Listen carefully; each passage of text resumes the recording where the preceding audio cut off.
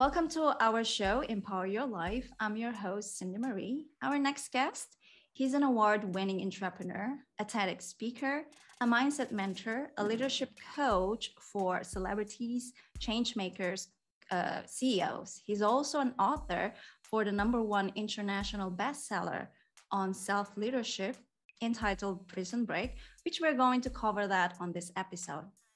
He's obviously wearing many hats. So I'm very excited for you to hear and listen to his inspiring stories and many other valuable information. So without further ado, may I welcome to you our next guest, Jason Goldberg, also known as JG. Hi, Jason, or JG. I'm so happy to be here. Thank you, Cindy. Thank you for that awesome introduction. And then, of course, I'm literally wearing a hat today. So however many hats I was already wearing, we have to add one more hat into the mix. But yeah, I'm so excited to be here and to have this conversation with you today. Yes. So how are you? How's the weather? How's LA? How's everything with you? You know, LA is just, I've been here for about 4.5 years. I moved from the East Coast of the US about 4.5 years ago. And I'll tell you, there's a lot of crazy stuff in LA for sure, but the weather is just one of the most amazing things. Like I think it's something like 65 degrees Fahrenheit right now. I'm not sure what that is in Celsius, but it's just pretty much beautiful all year round. So I am very, very blessed and very grateful to live here. That's good. I have visited LA once, and that's pretty much it's just one day. Just one day. I think you need to spend some more time here for sure. We can swap. You come stay at my house. I'll go stay at yours so I can go check out Spain and It'll be perfect. I love that. I love that deal. Okay.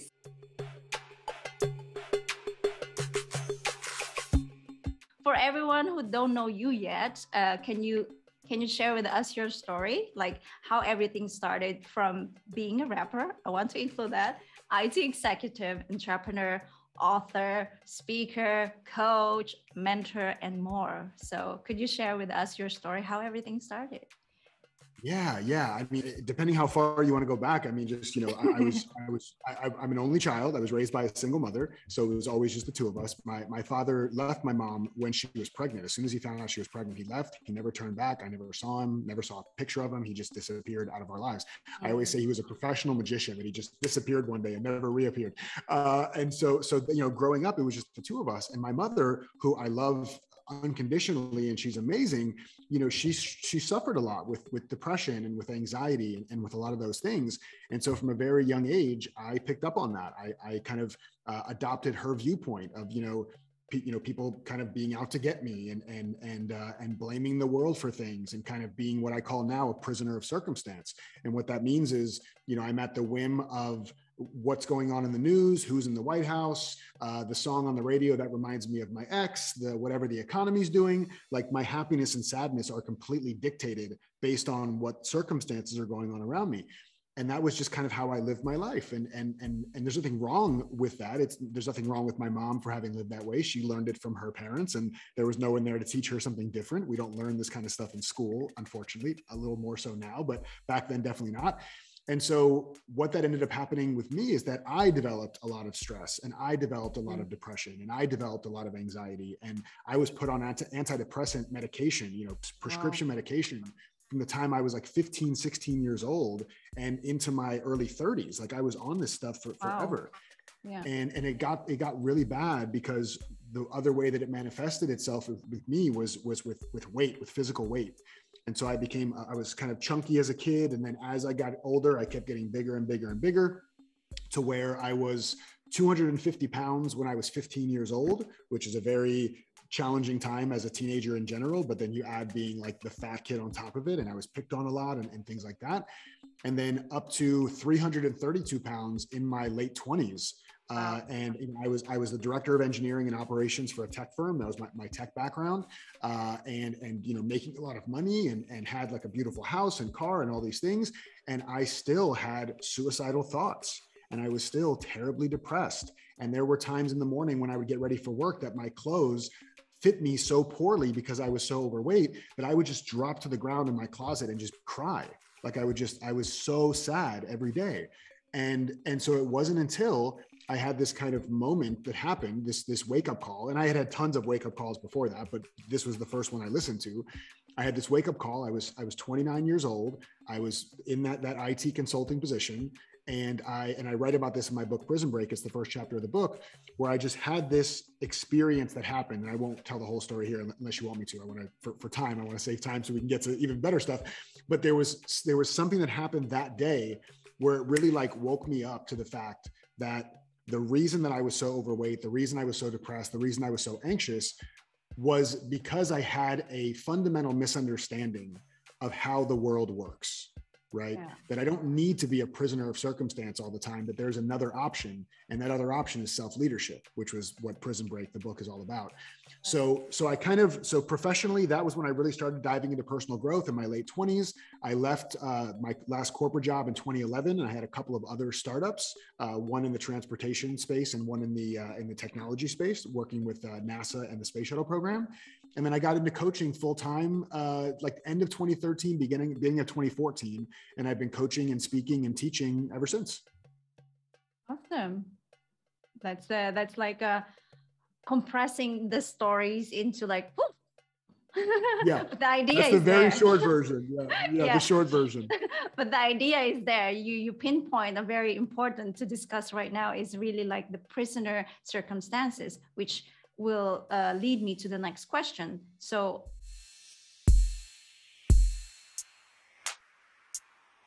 this is very relevant to everyone, and we're experiencing this. I mean, maybe we are good at catching this, but the rest of the people are having a hard time with that. So my next question is that how can the rest of the people can catch that prisoner mindset and then also to shift into the self-leader mindset? Yeah, the interesting thing, it's a great question. The interesting thing is, my definition even of self-leadership has evolved. I wrote the book in 2016, and so 2016, now we're looking at coming up on 6 years. It'll be 6 years this year that it came out, and my definition has changed. Fundamentally, it's still about personal responsibility, but as it's evolved, it's really about waking up. And so, I always say you can't get out of bed until you wake up. Right. You have to be aware of what's going on, and then you can make a change.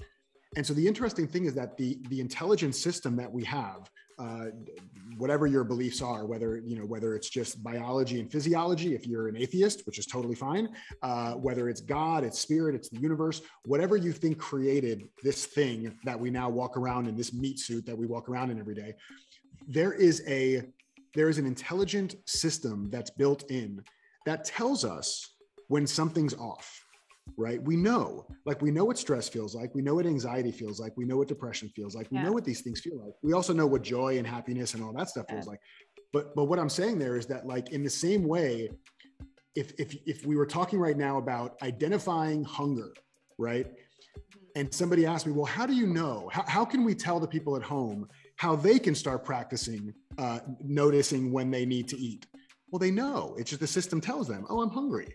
Oh, I'm thirsty. Like, oh, I'm stressed. So the system is telling you. So that's your first step, is to listen to the system. When the system tells you something, treat that like it's an early warning detection system. Just like on your car, you have a little light that comes on the dashboard when you're low on fuel, when you're low on petrol. Yeah. And it tells you that because it wants you to make sure to know that you're running low on something. The light doesn't come on when you're out of gas, right? The light comes on with still 30 or 40 miles in the tank. So it's just very gently saying, hey, just so you know, nothing to be alarmed about, but we're a little bit low on fuel. So you may want to pull over and get some more fuel at some point soon, right? So it's just a very gentle reminder. So when we feel the stress or we feel the anxiety or we feel heaviness or discomfort or whatever it is, that's just that light on the dashboard saying, hey, everything's okay. But we may want to look into this and see what's causing this in this moment. Yeah, I love that you made it an example, like the flashing light, because I think we know that. The challenge now is that why people don't shift. So yeah, that's one thing that I want to ask you, because obviously right now, as we growing, as we learning, improving ourselves, and we are very aware with ourselves, but there are a lot of people, they know, they felt it, but they just trying to understand why they don't do anything. Do you know any reason behind that? Oh, of course. I mean, it's the human condition, and I'm not immune from this either. I do the same thing, where there are times where I know I need to make a decision on something, or that I know I need to make a change on something, and it doesn't immediately happen. I still will fight it or resist it, or have just have some disconnect from that. And a lot of what it comes down to, depending on the situation and depending on the person, but a lot of what it comes down to is just that we have such a tight grip on our identity. Mm-hmm. And so if we make a change, that's a threat to our identity. And Correct. Inside, again, the system inside doesn't know the difference between the death of our physical body and the death of an identity, right? Mm. And so we have to know that on the other side of that identity, we can still be safe. Because even when we're in a very easy, simple example, people who stay in jobs 6 months, a year, 2 years, 5 years, 10 years longer than they should, right? They know, they feel it like it's out of alignment, or it's not my highest contribution, or I'm super bored, or I don't believe in this company, or whatever it is. We know, and then we don't leave the job. Why? Well, even though we hate this job, or we disagree with it, or we think there's something better, whatever it is, we're not a fan of it, whatever that is, at least I know what to expect. It's safe, right? It's safe. I know it sucks, but at least I know what I'm getting into. It's much harder. It's very easy to think about what we will lose. It's very hard to think about what we will gain when we make a change. Yeah. So working through that identity of who would I be without this job? Who would I be without this relationship? Who would I be without these things that I want to let go of, or that I want to transform through? That's the deeper work, because once we realize that we are safe and we are enough, regardless of what identity we're living into right now, those decisions, those choices happen a lot more easily. Yeah. Well, I guess it boils down to being safe, or to change to become a better person. I think that's always like the challenge that everyone's facing right now. Yeah, it's a waking up to truth, right? Because I'm not even worried so much about people becoming better people. Like, it's great. Like, we should work on ourselves and do all that and everything else. But I just want to get to truth. Right. Yeah. I just want to get to truth. I want to wake up to truth. And so a part of this is recognizing if I'm watching a movie on TV and I'm watching somebody play a bank robber, right, on TV, I may get sucked into that movie sometimes and think that it's real. But at some point, the movie's over, and then I remember, oh, that's an actor playing a bank robber. They're not actually a bank robber. Like, I saw them in another movie, 10 days ago, and it was a love story, and they weren't a bank robber. So what happened? So it's noticing that, like, in the same way we see the identity of a bank robber in a movie, it's the same thing we can see in ourselves. We can wake up to the fact that when I'm playing the role, like if I was in a movie, if I was playing the role of Jason, the overwhelmed, stressed out entrepreneur, I can look at that and say, oh, that's an identity. That's not me. Yeah. That's an identity. And so when I really realize that I am not that identity, I'm just looking at truth, and truth will have me see, oh, it's actually much more peaceful over here when I don't confuse who I am with that identity that's over there. Yeah. Well, I hope everyone hears and listens to that what matters is your truth, because we can always pretend what we feel outside, but we can never fool ourselves. So if you feel like there's a calling of change, I don't know. I mean, for me and for you, I think the awareness is something that really challenging to work on, I would say, right? And it's not everyone's cup of tea. That's why a lot of people would prefer to stay where they are, because it's safe. Everyone knows you as who you are that way, and you're not gonna like thinking, oh, maybe I will lose all of these people, which obviously for me, that's the case, because I'm trying to get away from who I used to be. And obviously we are on that journey. But anyway, I think what you pinpoint is very important, that as long as we know the truth, wherever you are, then that be it, right? Yeah, absolutely. Yeah. And it doesn't mean just because you know that, just because you understand that concept, that it means you'll never experience heaviness or sadness or anxiety. You still, it's just the human condition. But the more often we can realize what's really going on, it's like if I'm sitting with you and I'm really upset and you go, what's wrong? And I say, well, I'm so sad. Like I want to do jumping jacks, but I can't do jumping jacks. And I just wish I could do jumping jacks. And I love jumping jacks. And I'm just so sad that I can't do jumping jacks. And then you look at me and you go, well, yeah, but your leg is broken. And I go, oh, that's why I can't do jumping jacks. okay, well, now I'm not going to be as hard on myself because my leg is broken. Like, I'm not supposed to be able to do jumping jacks. But at some point, my leg will heal. If I let it heal, it'll heal. And then I can do jumping jacks again in the future. So it's just that noticing of like when things start feeling really heavy and sad and off, it's not the world out to get me. It doesn't mean my life is over. It doesn't mean I suck. It means that maybe I have the spiritual equivalent of a broken leg for a little while. And the more I can just accept that and not resist it, the faster it heals and goes away. Love that. The more you notice and accept it, the faster that will heal away. Awesome. Yeah.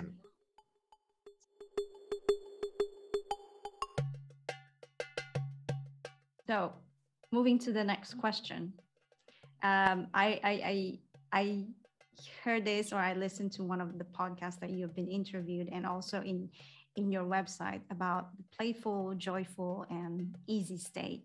So, for all of us that don't understand that statement or the approach that you're doing, can you elaborate with us? What does that mean, and how does it help or make you as a high performer?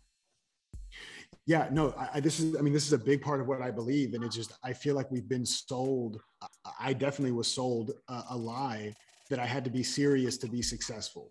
Right. Like, and that was what I don't know about you, but growing up, I always heard like, you better get serious about your health and you better get serious about your school. And if you were a serious entrepreneur, you'd be doing this. And if you ever want to be in a serious relationship, you should do this. And for me, language is very important. And I noticed in my system that the word serious always feels very contracting, like constricting. Yeah. I don't feel creative. I don't like, nobody says like, you got to get serious. And I go, awesome. I feel so open and creative. I can't wait to figure like it just never felt that way to me. It always felt like, oh no, like time's running out. I got to figure this out. What's wrong with me? Why haven't I figured this out? And then you notice the flip side of this is that when you're in a lighter, more playful place, you tend to come up with better ideas to solve whatever the problems are that you're facing, or you notice that they're not even problems that need to be solved anymore once you stop being so serious. And so what I've shifted is, and I even said this to you in the very beginning when we were talking about before you started recording, and we were talking about the like researching your guests beforehand and how I was acknowledging you for like doing that research. And if you notice, and maybe you didn't notice this, but I said, I wanted to acknowledge you for the sincerity that you brought to that process, not the seriousness. I didn't say that you took it seriously.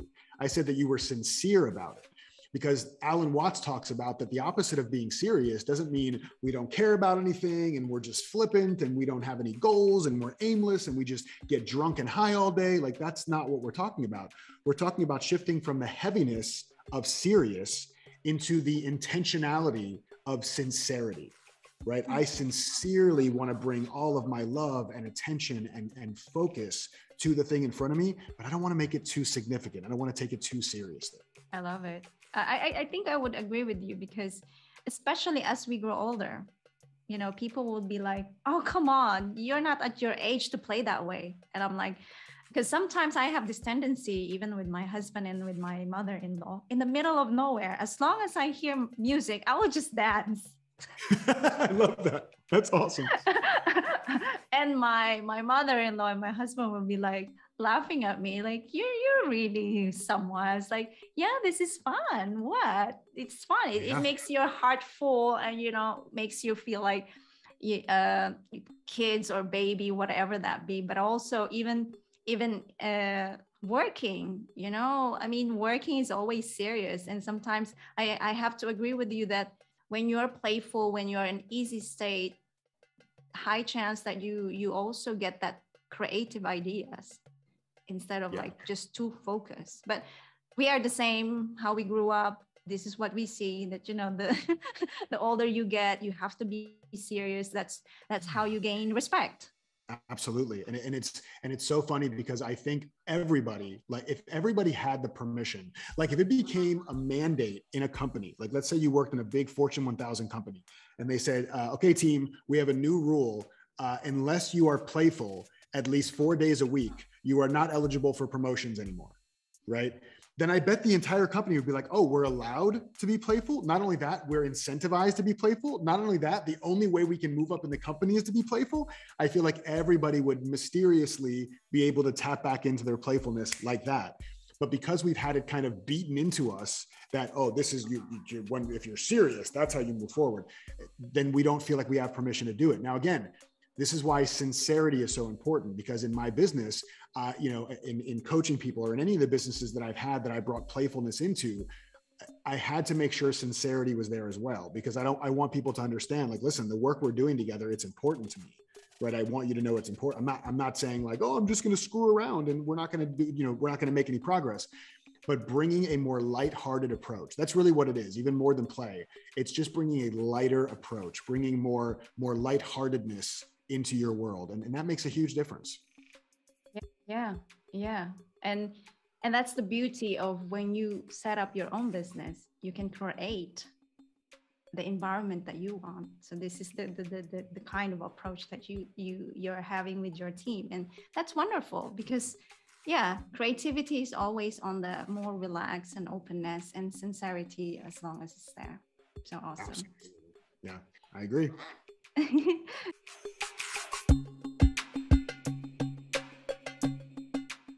Next question, which I am also interested in to find out. I'm sure the rest of the people would also be curious. What does Jason Goldberg, or JG, self-leadership morning routine look like? Yeah, it's pretty simple. I don't have it's nothing too complex. So I wake up at 6 a.m. Pretty much by default now. Like, I don't even really need the alarm. And I was never like a morning person. I was not somebody who loved getting up at 6 o'clock in the morning, but I practiced it over time. And eventually now I just, even on the weekends, I'm up at 6:30. So I wake up at 6. And then the first thing I do is either my meditation, which I do 30 minutes of meditation every morning. I either do my meditation or I do some kind of reading or learning. So sometimes I'll swap the order. Sometimes I do the learning first. Sometimes I do the meditation first, but I do those two things. Once I'm done with that, which takes, usually that's like maybe an hour and 15 minutes for that total. Then I get ready and I go to the gym. And so I work out for, 30 minutes to an hour, depending on what I have going on that day. And then I come home, I have my green juice. I do Athletic Greens. I don't know if you know this company, but I use it's a green powder. So I have my Athletic Greens, I take my vitamins, and then I go get ready for the day. I take my shower and I get ready. And usually my first call is around 10 a.m. And that's kind of my morning routine. Really simple, but it's worked really well for me. Yes, I think the powerful routine there would be like, obviously waking up early morning, and then you have the meditation and exercise. I mean, I've learned this over time, and I make sure that it's the same. I'm the same with you, like either or, but as long as these 3 practices or 3 steps for morning routine will be completed, then I'm good. So for me, it's like more on I started with exercise, and then I start with next one will be journaling, and then feeding your brain with the information, with all of this positive information, like podcasts, reading book, and all of that. So because I think you would agree that it actually create and make your day better than starting with a cell phone or social media or whatever. You agree on that? Oh, 100%. Yeah. I try not to touch my phone for at least the first hour of the day. I keep it on airplane mode just completely. So I'll still open my phone if I'm like to read a Kindle book, but they're downloaded to my phone. So I don't have to worry about having internet for that. So I leave it on airplane mode. But yeah, taking that first hour of the day to not look at the phone, it's such a beneficial thing to do. It's super simple, but it takes time to practice that, waking up in the morning, and then also whatever, like meditation, affirmation, gratitude. And then I think exercise is super, super important. I would agree. Yeah. And you can't get it wrong either. So like some people will say, oh, well, I can't wake up at 6 a.m. So that means I shouldn't do anything. No, wake up whatever time you wake up. And they go, well, I can't do 30 minutes of meditation. So don't do 30 minutes of meditation, do 5 minutes. Like whatever it is, you're going to feel a benefit.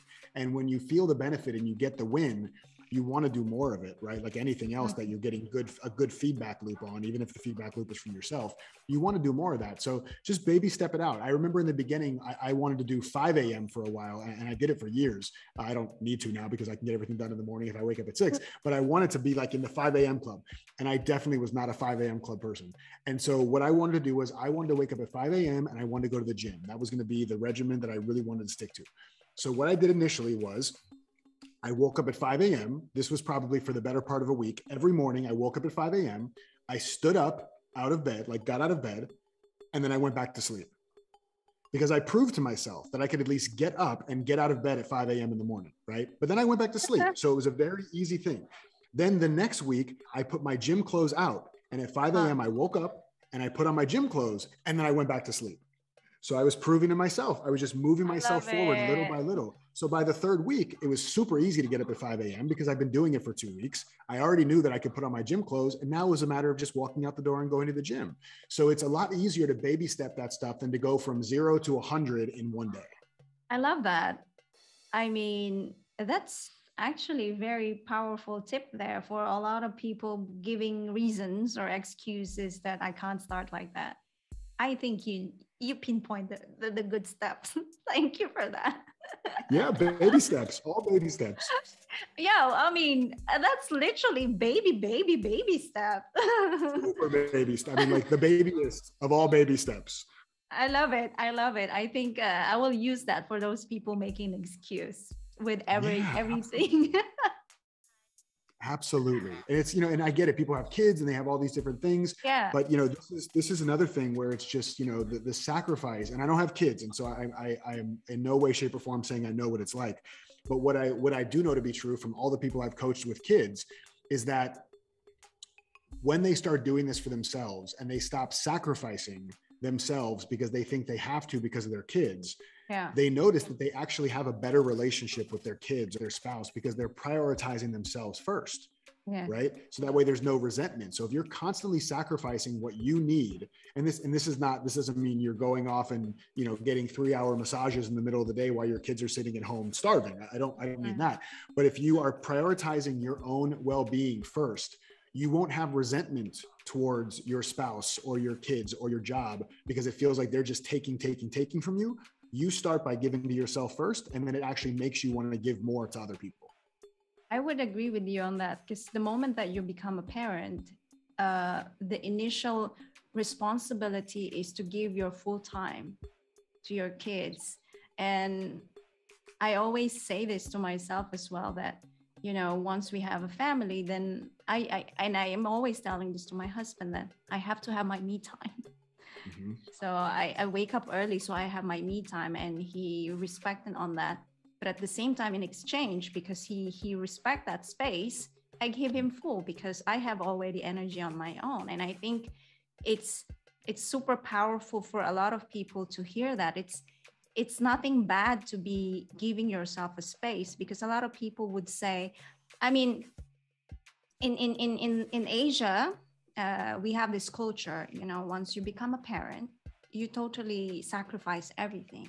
But obviously our generation is evolving, right? And then it's the same on what you said earlier, that it's just that we being sold differently, right? Yes. Our culture is different. Now we becoming understanding that it's not working the same way anymore for us, because we understand that when we sacrifice too much, our cup is broken. There's nothing that we can give to ourselves. So for our parents out there, that's a good tip, that it's not being selfish, because giving yourself a self-care is actually very, very powerful to share your love and everything to your family members. So thank you for highlighting that. Yeah, and I'm glad that you have that arrangement with your husband as well, where like he understands the power of you having that, and that's the power of having really good open communication with your significant other, right? They're not going to read your mind, but if you just come and say, listen, this is what I need, and in exchange, I can make sure to give you what you need, and whatever that looks like for you, like just having that conversation, you'd be surprised how many spouses actually really support you doing that, because they know it's going to make you a better mom, a better wife, a better whatever.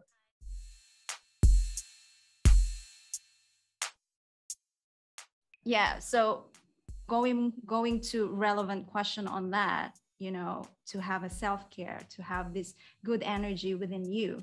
So how do you practice, or how do you keep yourself optimistic, and what you can also share discipline or practices to people out there to keep themselves optimistic? Yeah. For me, I'm such a fan of reminders, right? Like I say this all the time, as coaches, we're pretty much in the reminder business. that's really kind of the business we're in. Like we teach people things, or they learn things, or they read things, and then we need reminders, because it's not how we were raised. It's not, it's a totally different language than what we were raised with. And so if you grew up in a house that spoke Spanish, you're not stupid for not knowing how to speak French. You were just never exposed to it. And so it's going to take time for you to learn French. And then at some point you realize in any given moment, oh, I can either respond to this moment in Spanish or in French. You notice that you have both, you have access to both, right? But initially you don't have access to both. You have Spanish and you have broken French, right? There's only so much you can do with the broken French.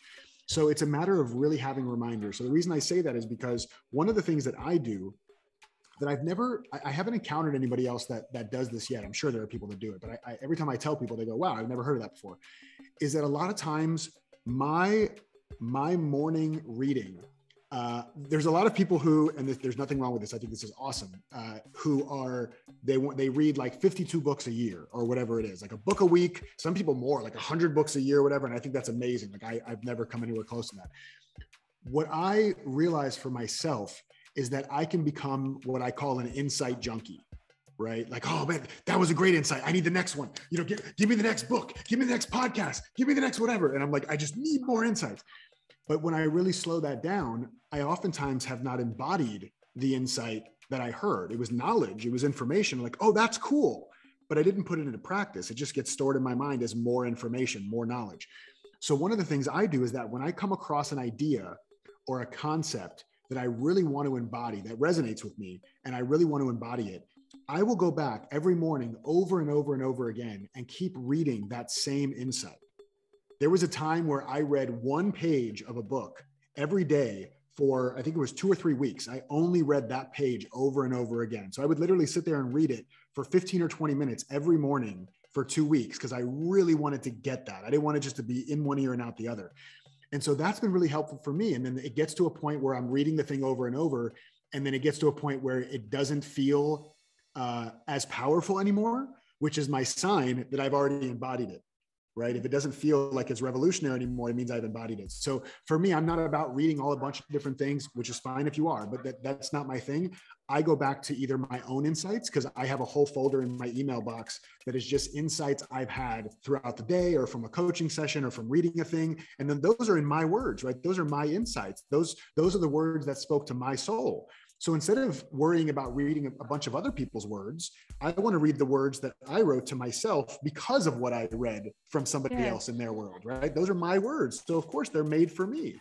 And so that's what I do every morning. I'm rereading my own insights. I'm rereading passages in books that I really want to embody, and I stick with that until I feel like I'm ready to move to a new concept.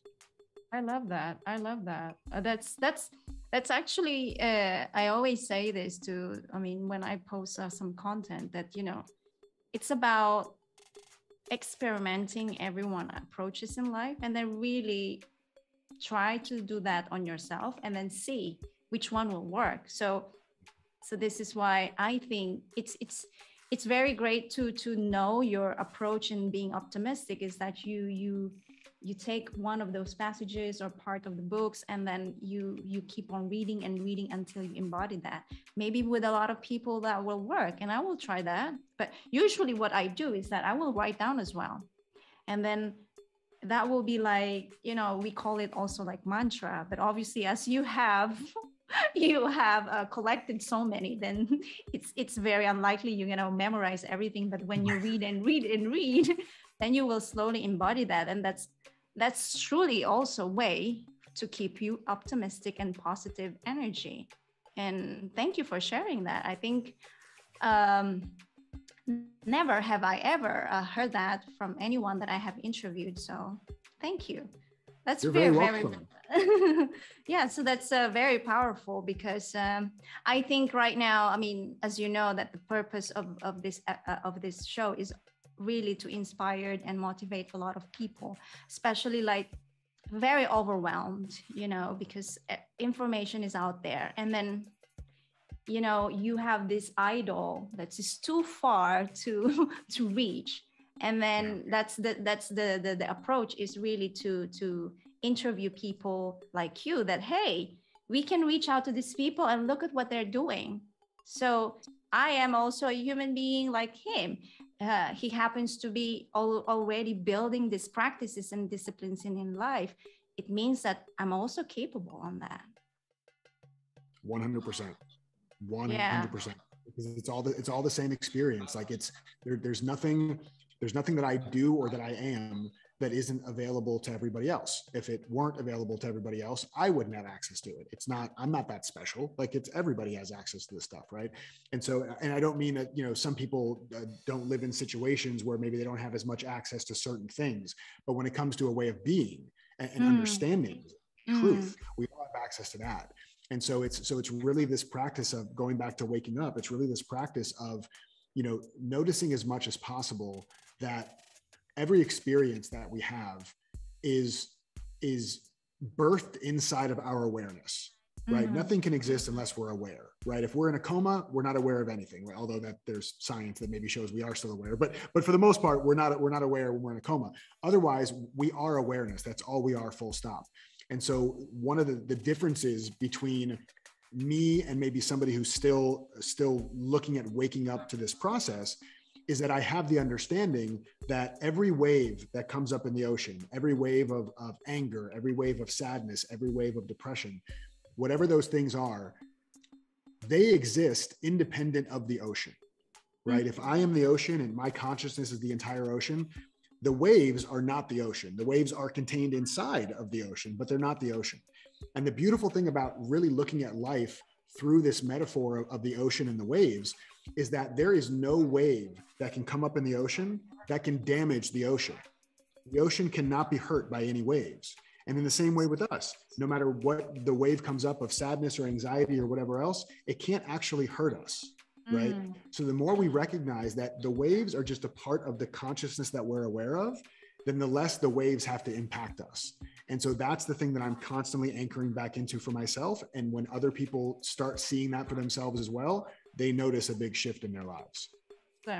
I just want to summarize the pieces of, I think, very powerful from the entire conversation that we have. You started with noticing within yourself, acknowledging and understanding that each one of us encountering just different angle, you see it in different angle, but it's the same.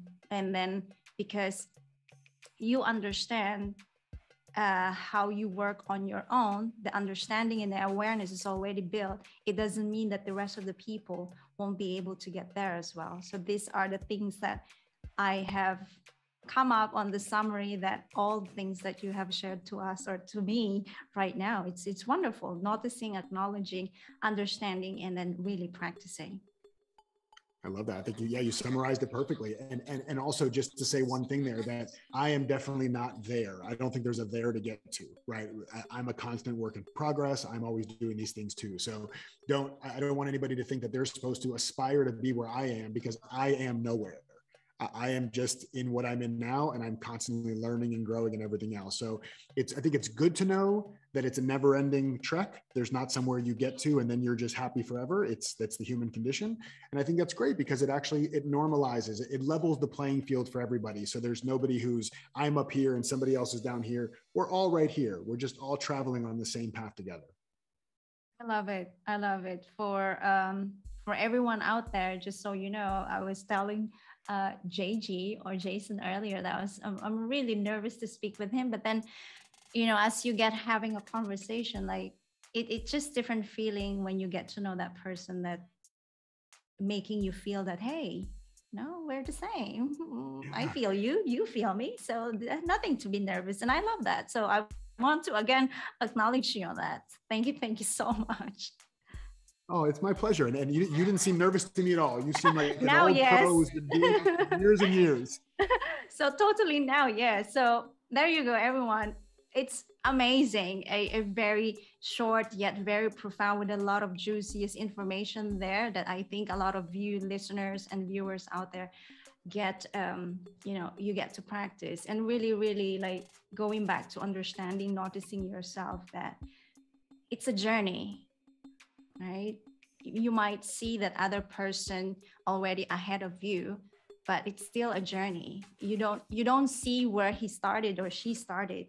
So another thing for that to add on is really it's not so healthy to compare ourselves to other people out there, because we don't know their journey. Especially social media. Do not compare yourself to people on social media. They are all, including myself, typically sharing most of the best moments, but guarantee there are not so good moments behind the scenes, because they are human. And it doesn't mean that they have to share every intimate detail of their lives, but just know that we all struggle with stuff. We all suffer with stuff. It's the human condition. So again, another example of us all being the same. Yeah, well, there you go. Thank you so much, Jason. So